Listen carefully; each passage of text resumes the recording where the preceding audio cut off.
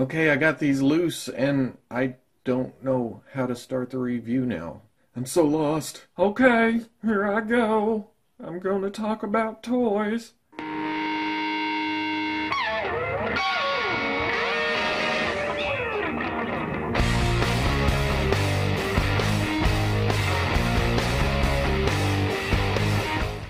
Okay, people, welcome back to another Fwoosh review. Tonight I'm taking a look at Hasbro's Marvel Legends Guardians of the Galaxy Volume 2 Star-Lord and Yondu. I got these loose on the cheap, so no packaging. And that's when I usually talk about my motivations for buying these figures, so you're going to have to stare at a still frame for half a second. Maybe a little bit more than half a second. Now, if you watch this channel, you know that I've cut back my Marvel Legends buying. There's just too much, and that's on top of imports and other companies and stuff like that. So I've cut myself back to X-Men figures, because as a kid, even though I had Star Wars and cartoons, X-Men were my gateway into comic books, into a whole new world. Shining, shimmering plastic. And then the movie figures, I enjoy the movies. I can't help it. I know there's nitpicks, and I know there's plot holes, and I know there's retread stories, but 10-year-old Robo is just sitting there going, "Oh, this is amazing." Plus, on top of that, the movie figures usually get a new sculpt. Now, there's nothing wrong with reusing bodies. That's how Marvel Legends has survived for the past 13, 14, whatever years. I got nothing against that, but seeing new individual sculpts for a character, it's a little bit more for your money's worth. And this is where I would usually go into packaging. So, just imagine some purple packaging, some cardboard, some window, lots of words, some pretty pictures. A warning that Hasbro is not responsible for any part of these figures ending up inside your body, and then open them up. And here we go! All out of the package. I was excited about these two because Star-Lord is a definite upgrade from the original Marvel Legends Star-Lord, and then Yondu. Gotta have them. Taking a look at Yondu first, very nice sculpt all over. There's texture everywhere you look. Now there is just a little bit of reuse, and I'll get into that here in a second, but other than that, all brand new sculpt. Now the resemblance to Yondu, to Michael Rooker, it's so scary how well they captured this. Just his asshole smile he has, it's perfect. I love this head sculpt. The jacket could be a little bit softer, but it's really, really detailed. It looks like it's just hanging on his body perfectly, with the little drawback for his holster, but again, we'll get into that. Little tech details, little leather details, it's all here. And then as far as paint goes, Hasbro has really been upping their game lately. The eyes are well defined. Everything's pretty much in its place. Even the mohawk has kind of a metallic sheen to it. I feel like it could be a little bit more metallic, but it's definitely good enough. The lighter maroon, the darker maroon, getting down to the pants where it's a brownish red. Just all the colors here. There's some black, there's some silver. Very nicely painted figure. Like I said, the jacket could be a little bit softer. It is kind of hard to manipulate and get everything lined up with the jacket on. On top of that, it wants to ride up a little bit. On some pictures you may see that it's like this, and it needs to be pushed down. It's just from manipulating the limbs, you know. Now I do see a slight color difference, or maybe it's a sheen difference from jacket to arm. It's very, very close. It's just that I was looking for that. Now if I had one issue, it would be the ankles are so super tight and the detents are so far apart. You pretty much have that position and that position. If you've dealt with a lot of Marvel Legends, you know exactly what I'm talking about here. In between is really tight, kind of hard to get there, and if you go too far, it wants to snap into the detent.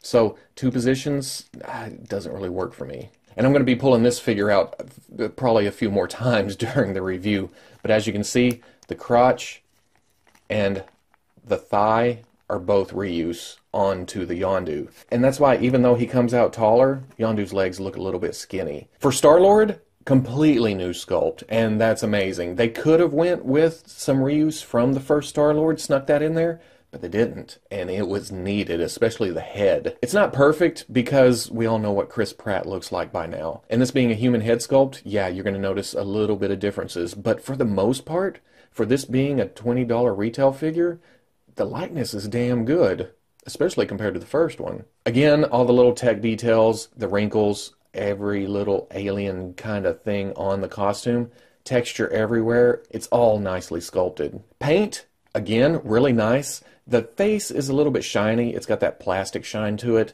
but a shot of dull coat and this will look great. Especially the eyes. They went in, did a pupil, iris, around. eyelash. Much, much better than the G.I. Joe look we were getting there for a while. But then the colors on the jacket, it's kind of a two-tone. He's got a darker maroon, lighter maroon. The darker colors for the pants. Get down to the boots, it's a different molded color. And then the biggie here is the t-shirt underneath. I don't know what it says. I don't know what it's supposed to be. But they went through a lot of trouble to get that tampoed under the jacket. Because with the jacket on, you barely see it. And even when you articulate it, it's not going to spread apart too far. But they got up here with some kind of little tiny text, and then some tiny text under the logo look here.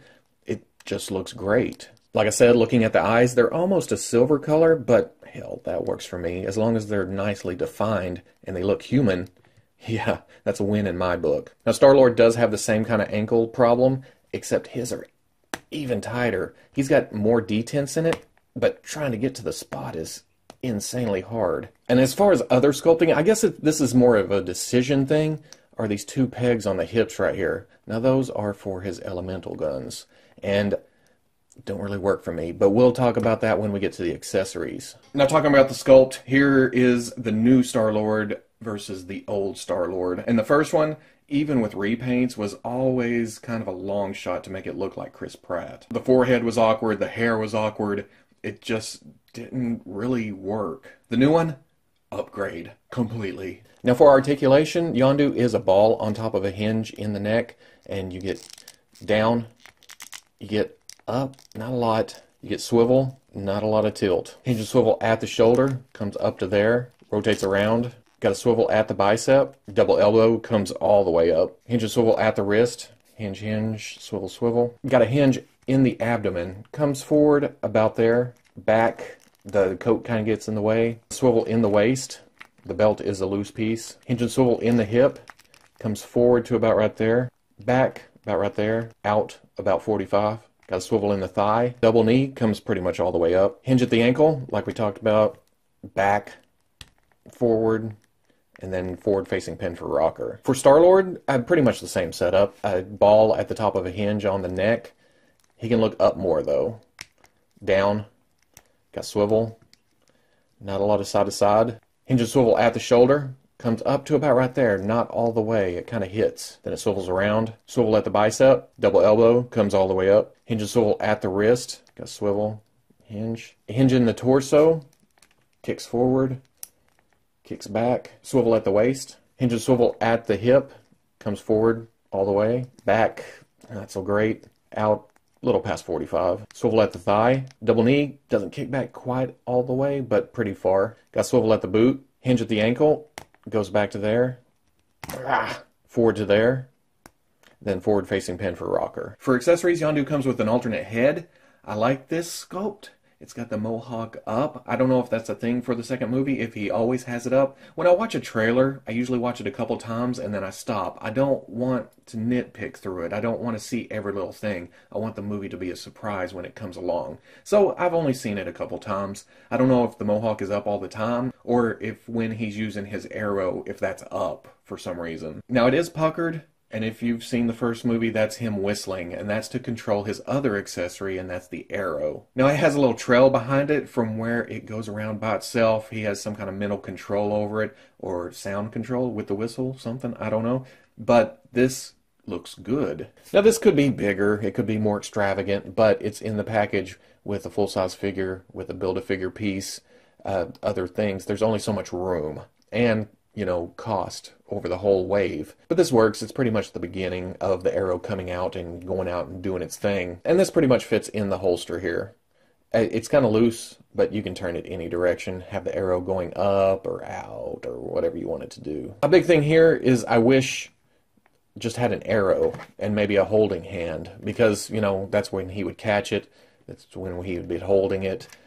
Just a little extra piece of plastic. And then for switching the head, not a big deal. It's kind of not hard, but I worry that I'm going to get into the mohawk whenever I'm putting this head on. But get it on, it looks good. My only thing is that if he wears the mohawk the whole second movie, even when he's not whistling, I kind of wish it was an interchangeable mohawk. I guess a couple pegs, pull the down mohawk, plug in the full mohawk and then you have the two faces. I know that's adding a lot more engineering, a little bit more plastic, but options are good. Now Star-Lord, his accessories, he comes with his two guns, his elemental guns. These look good. These are reuse from the first one, but they look good. They fit in his hand. They do what they're supposed to do. And they just go right in, you turn it, and his fingers go in the guard. His trigger finger goes on the trigger. Works out great. Now this is where the pegs on the hips come into play. They plug into the trigger of the gun. Now I'm okay with that, but they really do stick out whenever you don't have the gun on. Now they could have molded holes into the leg and put a peg on the gun, but I understand that why they didn't, because this is reuse from the first movie. They had the guns, why resculpt them? Why make new molds for them? I get that. I just don't like those pegs sticking off. And then his other accessory is his masked head. The sculpt is sharp, everything seems to be there. The paints, the red, the gold, the silver, the kind of dark gray, and then the hair, of course, and a little bit of skin tone, really. Everything's nice and clean again. This whole figure, including the accessories, the paint is excellent. And same thing as with Yondu, it just pops off. This pops on, no biggie. Now for comparison, here they are with the first movie Star-Lord, and you can see they've upped the size a little bit. I don't know if they set out to make it this way, but I'm okay with that. Because when you compare it to the Marvel Legends Black Panther, he's using the Bucky cap body, it's pretty much a standard for the line. It looks good with those too. We're used to movie characters being a little bit small, but if you really want to, if you really want to, you can mix the new Guardians figures in with your Marvel Legends. And putting them next to the Marvel Legends movie Captain America, maybe slightly bigger, but action poses, this will definitely work. I'm okay with this if this is the new trend, if they start making all the movie characters a little bit bigger. And then this. But at the end of the day, because I do movie characters, I really like these. Really dynamic figures. They add to the shelf, but I feel like they've stepped away from the original figures. I can't use the old Gamora. She seems a little bit small, undetailed, kind of boring. The old Rocket, half statue, looks kind of bored. Same with Groot, although they have released a smiling head. At least there's a little bit of emotion showing with the new Toys R Us exclusive Groot that I haven't found yet. But I have to say, the old Drax does look fantastic. He got his own sculpt with the tattoos and the pants and the head. It still works size-wise. In fact, it works better with the new figures because they scale up a little bit. And then, of course, I'm excited for Series 2 because we'll get the more exciting Rocket, hopefully more articulated. We'll get a new Gamora, hopefully, again, better. And then Mantis, Nebula, more to add to this team because having these, I'm ready for an upgrade. I want to get the old ones off my shelf. Sure, I had a couple nitpicks, but nothing that makes me think I don't want these on my shelf. These are definitely going on the shelf. In fact, I'm clearing the Guardians shelf, at least the Legends version, and these two are going up.